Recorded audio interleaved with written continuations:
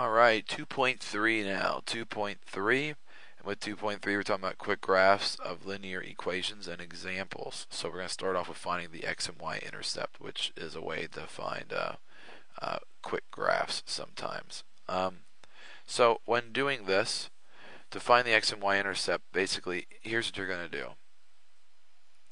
To find the X and Y intercept, it's about substitution. Okay. To find, look at it like this, X and Y and X and Y. Maybe this will look a little easier for you when you see it this way.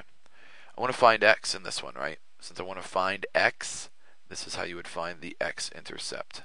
The X intercept is by making Y equals 0. I want to find out what Y is, right?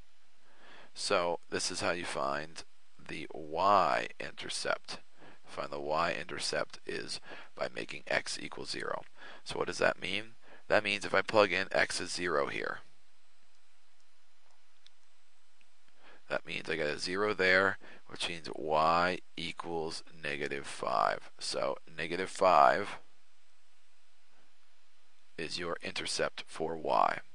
To find out what X is, the X intercept, I make 0 for Y. So to solve that equation, I need to get the number onto one side. So the opposite of subtraction is addition.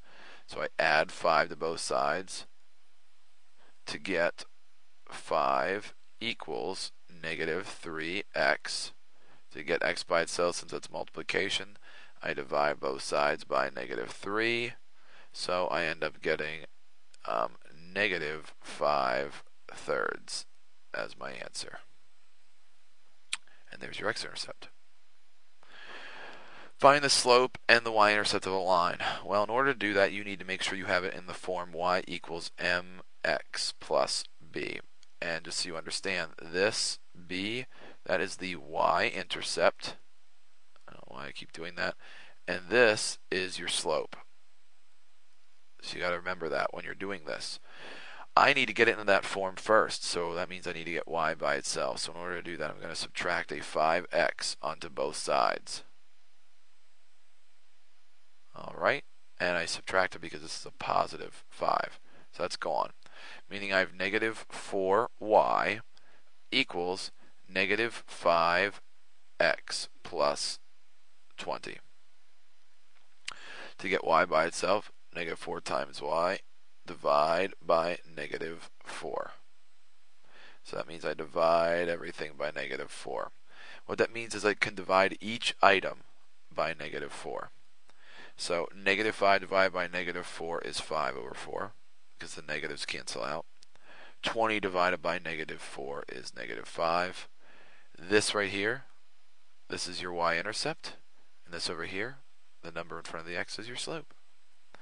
To do this problem, since it's a positive 3, I need to subtract a 3x onto both sides. So when I do that, that's gone. I have -7y equals -3x plus 42. Then, since it's multiplication, I divide both sides by a -7. And that means that cancels out. So all I have left is a y equals -3 divided by -7 is positive 3/7. And you have an x left over. 42 divided by -7 is -6, which means this is your y-intercept out there, and this is your slope. Find the slope and the y-intercept of the line. We just did that, so I think you saw 2 examples of that already. Alright, now, quick graphs. Alright, same thing, this is why we just did that. This is a positive 2, right? We can't graph this until we get y by itself. So I'm going to subtract a 2y on both sides.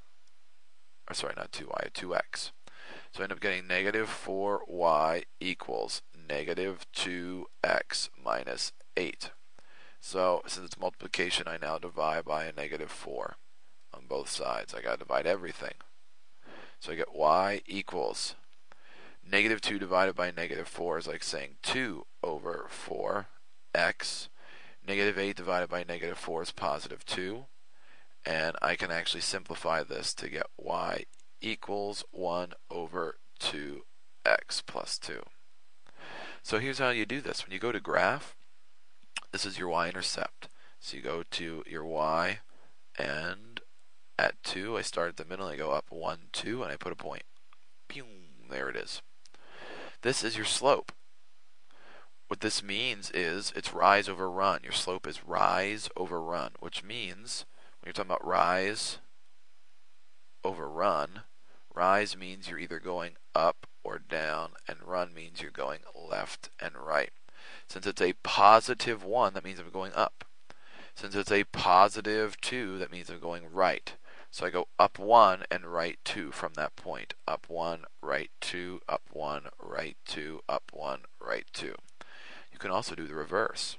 Since it's a positive 1 over 2, you could also do the reverse, which is down 1 and left 2, down 1, left 2, down 1, left 2, down 1, left 2. If you connect all your points with a straight line, which is what I'm attempting to do here, you have yourself a straight line. And there's the quick graph.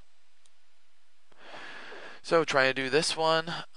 We will finish up some quick graphs when we come back, though.